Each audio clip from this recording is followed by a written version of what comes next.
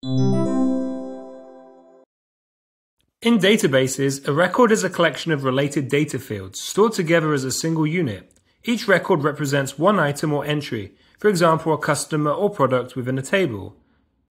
Records are rows in a database and fields are columns. Each field is made up of the same data type, such as an integer for age. Because records have multiple fields, they can have multiple data types. Structured query language, SQL, or sometimes called SQL, is used to manipulate data in a database with specific commands. It can be used in many ways, such as inserting, removing, and updating data, but the OCR GCSE course just requires you to know how to use SQL to search for data using the commands select, from, and where. Select identifies the field names to be included in the search.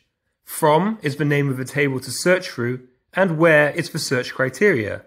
In this example, the name and species fields have been selected from the animals table where name is equal to Max. And or can be used with the where command to further refine the search criteria. The star symbol can be used with select to identify all fields in the table. In this example, all fields have been selected, that's name, species and age, from the animals table where the species is dog or the age is less than 4. Here are some common SQL mistakes that you want to avoid. Firstly, fields must be separated by commas when using select. Secondly, you've got to make sure that the capital letters match the field and table names shown for you. And you have to use a single equals for equal to, not a double equals like you would for selection in Python. Also, you must repeat the field name after an operator. For example, where age is greater than 1 and less than 5 is not correct. It must be where age is greater than 1 and age less than 5.